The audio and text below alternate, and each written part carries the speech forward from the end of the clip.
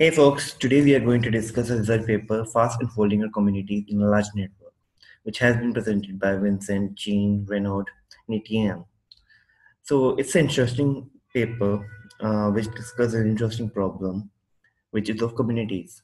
So before we are going to discuss the research paper, we need to know what do we actually mean by communities. So let me just open the summary. So you might be familiar about the term clustering. So what clustering does is it segment a group of information into relevant buckets, but it is only a one level hierarchy.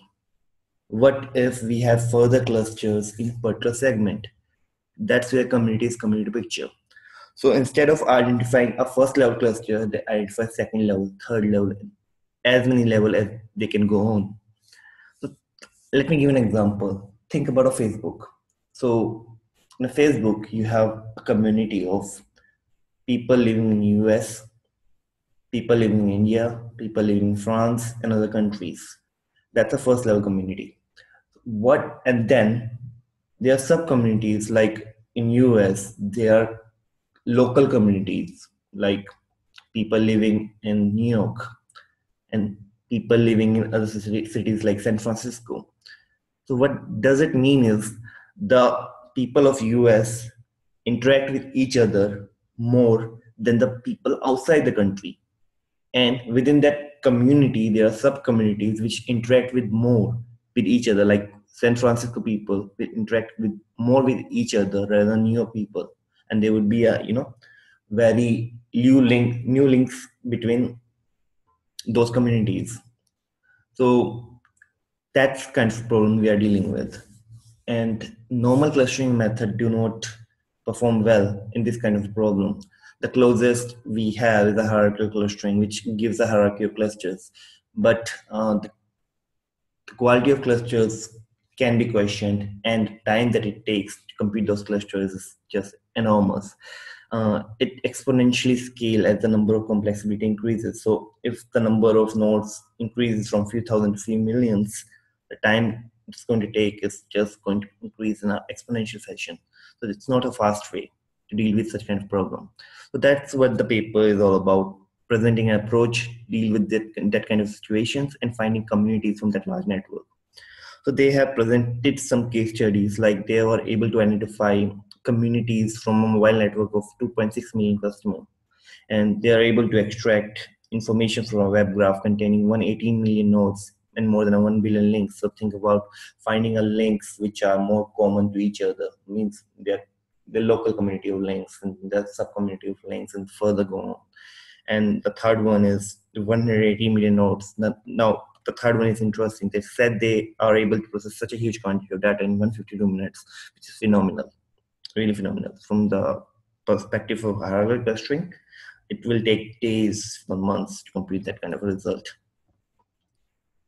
So now let's dive into the problem, the algorithm that they have presented. So they have presented a simple algorithm. So it's like how they are able to find the community. They are using the concept of modularity to find the communities. So modularity can be think as a value whose range lie between -1 and 1. So 1 is good, -1 is bad. It means they're less correlated. So suppose if you're comparing two nodes, AI and AJ, or communities, so 1 is means they are highly interlinked, and -1 means they are not that much interlinked. So that's what modularity is all about. So earlier papers used this approach of modularity. They had tweaked the function a little bit to make it fast compute.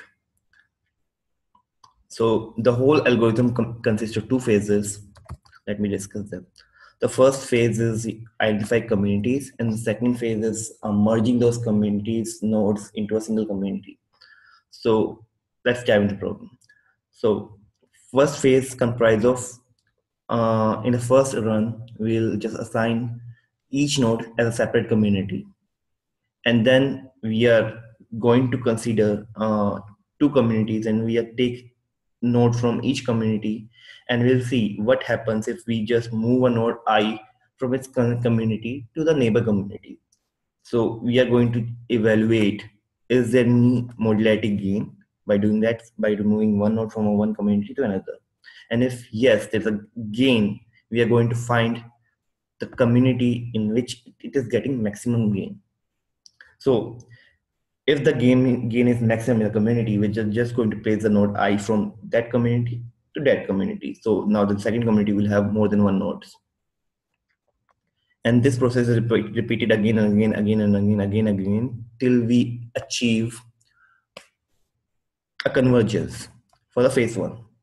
And that's how the phase one is completed. So, and one thing to note, if the modularity change in modularity is zero, less than uh, zero, we are not going to move that node from its community to the other community. They will stay in the community. So this process will be repeated for each and every node, and they will be compute against enormous amount community. So this is compute intensive, but that's the only part which is compute intensive as a node. So first phase consists of this steps. Second phase, what we do is we'll merge nodes belonging to community into one community. So suppose if a community has now more than one node, like 5 nodes, we are going to merge 5 nodes into a single node. So now the communities will become the node in this phase.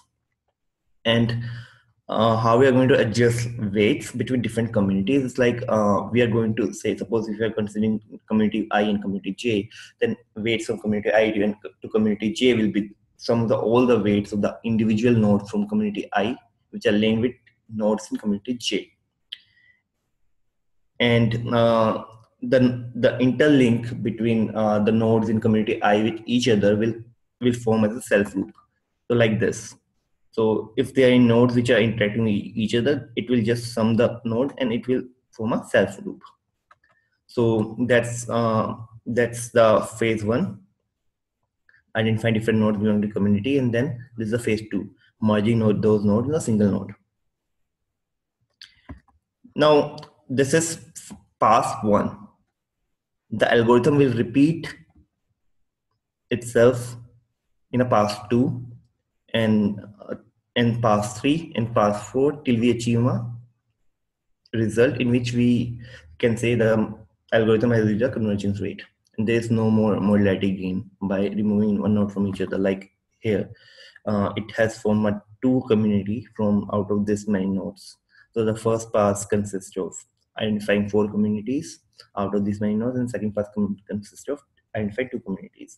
So you can notice that it forms a hierarchical structure. Like this is the mega community, and from the mega community you can say these are the sub communities, and some sub communities you can discuss these are the sub communities of these sub communities. So two-way hierarchical structure.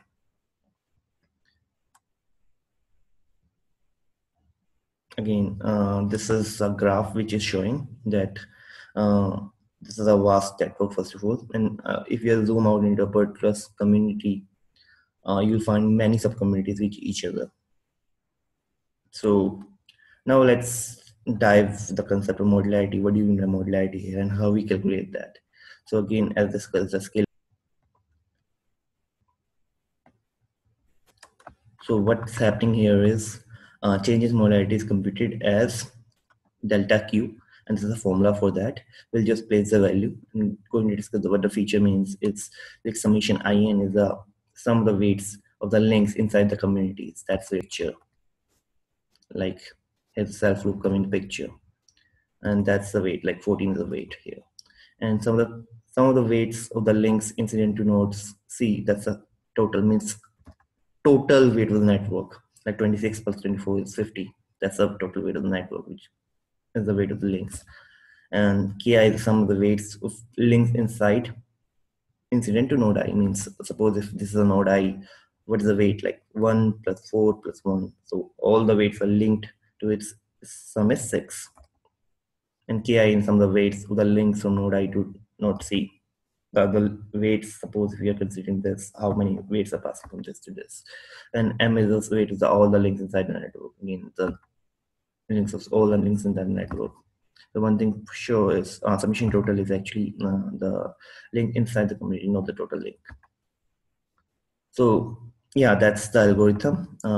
That's how they calculated that. They compared it with other algorithms and find out they were outperforming in compute way. If they cannot just compute the quality of the nodes that they have formed, they did in the first level of community, but not just deep down.